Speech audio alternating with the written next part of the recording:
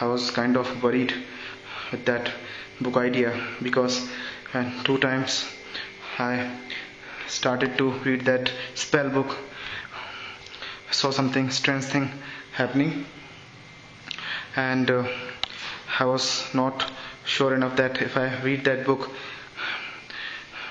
I can really get rid of that ghost spirit. So, hey, what that thing? Somebody just opened my fridge. There's nobody. Oh my god.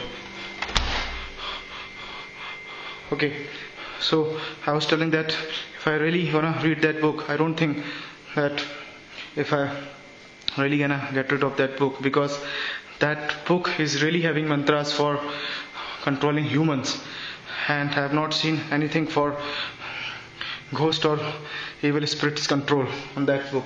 So I was kind of suspicious when using that book.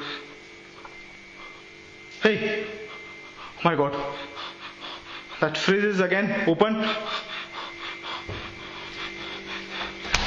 Seems that as if someone is opening my fridge and you want to get some water.